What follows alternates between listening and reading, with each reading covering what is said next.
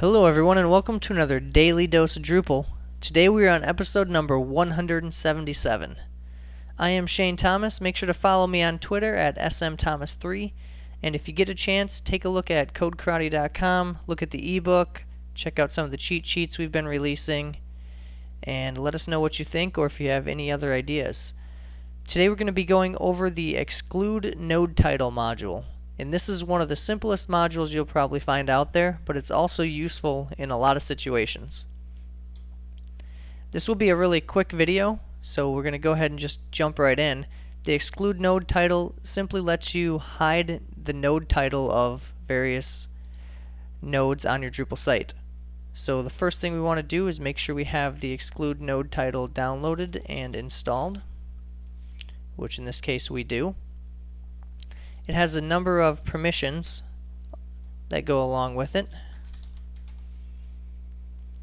You can administer Exclude Node Title, which of course is for admins.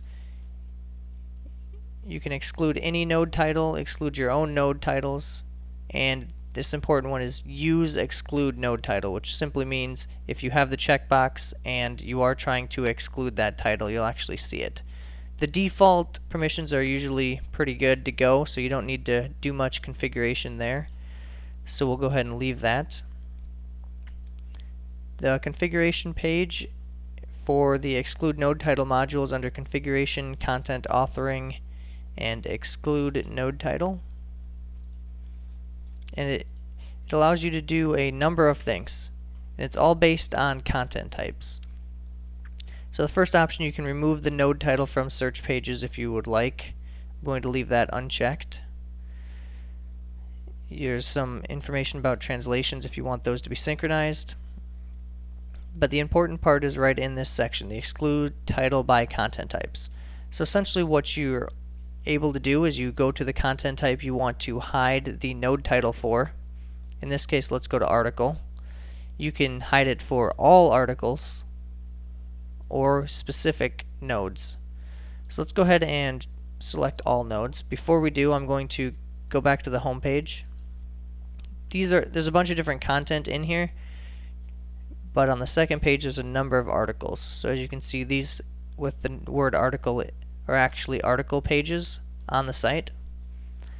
So you can see the title there. If we go to the actual node page, you do not see the title, because I had that configured earlier. But we're going to go ahead and hide the title for all nodes. And we're only going to hide the teaser in this case, just to see how that's going to work. So if we save it and we come back to this page, you'll notice the node title is now gone on all of those article nodes.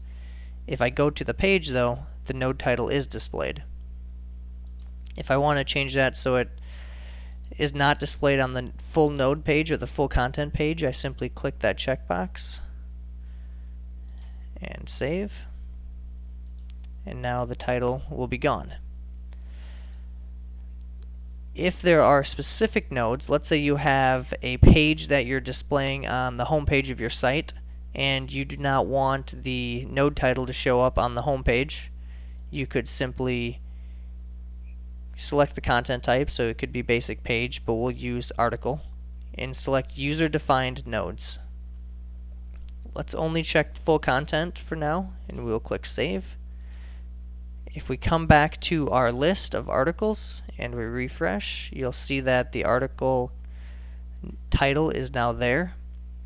If we go into the article, let's make sure we save this.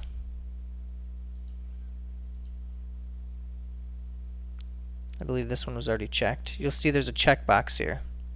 Exclude title from display. If we uncheck that, the title will show up, and if we check it, the title will go away. So let's look at a couple other articles here. Now the title is gone.